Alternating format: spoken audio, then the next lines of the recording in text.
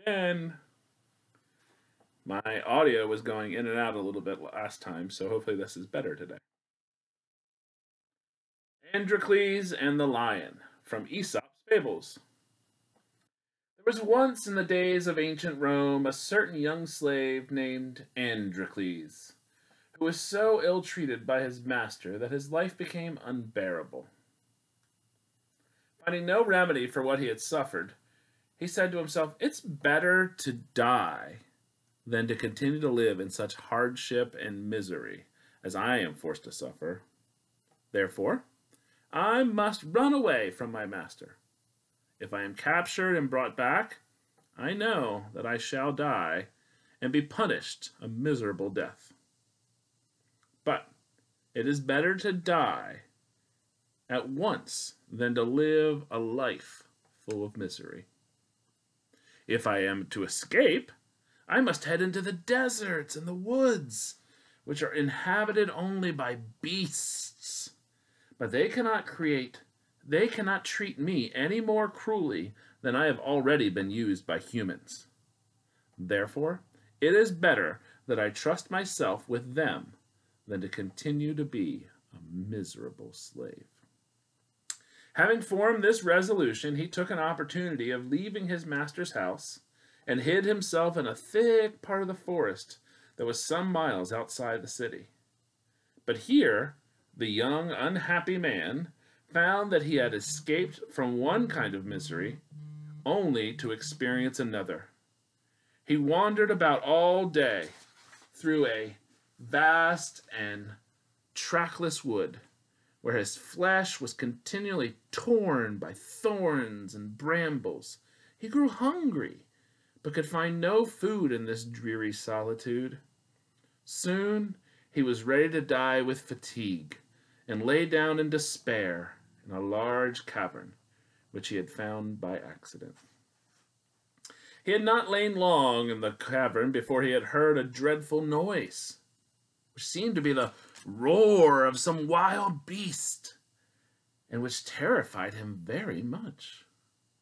He bolted up with the intention of escaping, and had already reached the mouth of the cave when he saw coming toward him a lion of immense size that prevented any possibility of retreat.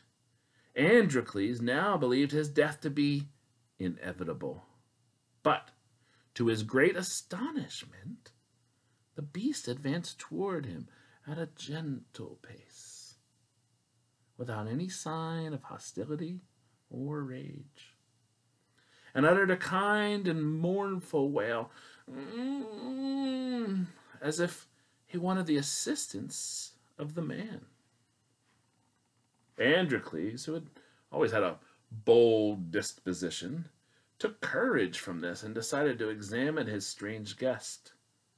He saw, as the lion approached him, that he seemed to limp upon one of his legs, and that the foot was extremely swollen, as if it had been wounded.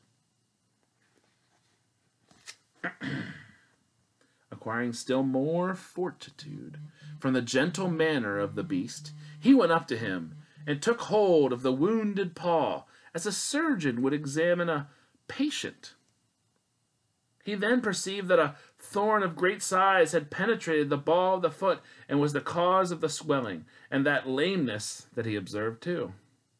Androcles found that the beast, far from resenting his familiarity, received it with the greatest gentleness and seemed to invite him to proceed. He therefore extracted from the thorn, and pressing the swelling, forced out a quantity of liquid that had built up in the paw and had been the cause of so much of his pain. As soon as the beast felt himself thus relieved, he began to show his joy and gratitude with every expression within his power. He jumped about like a spaniel, wagged his enormous tail, and licked the feet and hands of his new physician. Nor was he contented with these demonstrations of kindness alone. From this moment, Androcles became his guest. The lion never went forth in quest of prey without bringing home what he caught and sharing it with his new friend. Androcles continued to live for several months in this savage state of hospitality. In time, however, wandering through the woods, he met with a company of soldiers sent out to apprehend him. He was taken prisoner by them and led back to his master. The laws of the time being very severe against slaves, he was tried and found guilty of having fled from his master, and as a punishment for his crime, he was sentenced to the arena, where he would face unarmed a ferocious, wild animal that had been kept many days without food, and so be torn to pieces. When the fatal day arrived, Androcles found himself in spacious Colosseum, enclosed on every side, round which many thousands of people were assembled to view the mournful spectacle. Soon a dreadful yell was heard, which struck the spectators with horror, and a monstrous lion rushed out of an open gate and darted forward with erected mane and flaming eyes, and the jaws that gaped like an open tomb. A mournful silence instantly fell over the crowd. All eyes were turned directly towards upon the victim, whose destruction now appeared inevitable. But the pity of the multitude was soon converted into astonishment when they beheld the lion crouched submissively at his feet, fawn upon him as a faithful dog would do upon his master, and rejoice over him as a mother would of an unexpectedly recovering child, instead of destroying his defenseless prey. Well, the governor of the province, who was present, then called out with a loud voice and ordered Androcles to come explain this mystery. Androcles then related to the whole assembly everything that happened on his adventures in the woods, and concluded by saying that the very lion which now stood before them, well, that is the same lion here, who had been his friend and host in the woods. All the persons present were astonished and delighted with the story, to find that even the fiercest beasts are capable of being softened by gratitude and moved by humanity. They all asked for the governor to pardon Androcles for his crime. This was immediately granted, and the governor also made the young man a present of the lion, who had in this manner twice saved the life of Androcles. Well, that was only supposed to be about 5 minutes, but I get a bit dramatic. I hope you enjoyed it.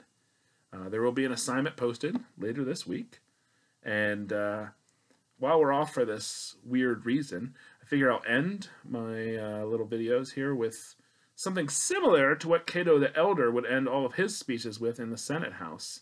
He would end his speeches with Carthago delenda est, meaning Carthage must be destroyed. Well, let's go with something different. Coronavirus delendus est. Walete.